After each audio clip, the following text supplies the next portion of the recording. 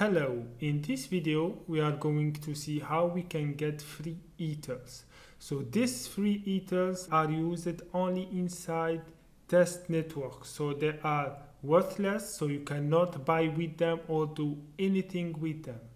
Here you can see that there is two types of networks. The main network where there is the real Ethereum, and there is also the test networks where there is the worthless and the fake ethers. We can use these test networks to deploy our application and test before deploying it to the main network. Okay, there are many networks. For example, there is the Gorley network, the Kovan, Rinkeby, Ropsten networks, and we can test our application in one of these networks without spending the real ethers. Okay, so how we can get free ethers to test our application?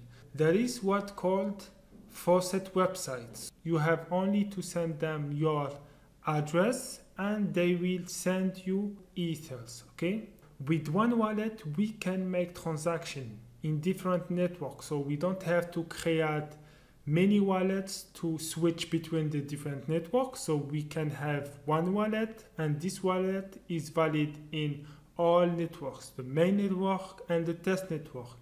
But you have to know one thing, is that the balance are not cross networks. That means if you have one ether in the main network, you cannot use it inside test networks.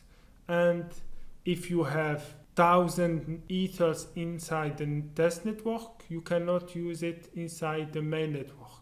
And the same thing between test networks. If you have one ether in Kovan, you cannot use it in Rinkeby and vice versa. Okay, so with that in mind, let's switch to VS Code and start coding. So first, let's create two wallets, and let's use keystore to create encrypted wallet. So keystore.new keystore. First argument, we have to provide the output directory. So /wallet. And the other arguments are related to encryption, so we are going to use the default ones, standard script N and keystore standard script P. Okay, so this function new keystore return a keystore. And now, as we saw in the previous video, we have to use a keystore.new account and pass a password. Okay, so this function returns to us an address and an error. Let's handle the error and let's copy and paste to create a second wallet. So let's run our script. Okay, so you can see that here we have two wallets, so with address 1 and address 2. I am going to copy this address, so copy it here. The same thing for this one. Let's comment this code to not create each time a new wallet when we run our script. And now let's create an Ether client. And to do that, we use eth client.dial. Okay, so as first argument, it takes a URL. So I am going to create a URL. So let's quickly switch to Infura and get our URL. Okay, so here I already set up a project. So if you don't have project, you can click on create new project, give a name and click on create. Okay, I have project. Let's go inside the setting panel. And here, let's choose Kovan network. So we want to interact with Kovan network. Okay, so you can choose Ropsten, Rinkeby, or Gorley. So I am going to use Kovan. Then copy the URL, paste it here. Okay, so this function return a client and an error. So let's handle them. Let's try to get the balance of these two wallets. To do that, we have to use the client dot balance at. Okay, so this function we have to pass as first argument the context, and the second argument is the address of the wallet. As you know, we cannot use the hexa string as it is. We need to convert it to an address, and to do that we have to use the common subpackage dot hex to address. Okay, so I am going to copy this address and paste it here.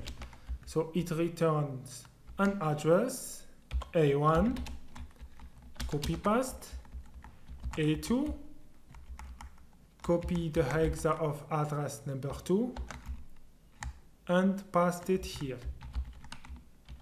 Okay, so now we have the two addresses. Let's pass the address one here. And as third argument, this balance at takes the block number, but we can set it to nil and get the last balance of this wallet. Okay, so we don't have to pass the block number. Okay, so this balance at return the balance and an error. So B1 error is equal. Let's handle the error. And let's do the same thing for the address number 2. Perfect. Now let's print the two balance. Okay, so let's run the script and see. Okay, so here we got an error, missing address. Okay, so I forgot to pass the URL here. I save and let's run again. Okay, so here we got 0 for the both wallets, so we don't have any ethers in the Kovan network. Okay, now let's try to send ethers to the first wallet, so this one. I am going to copy it, paste here.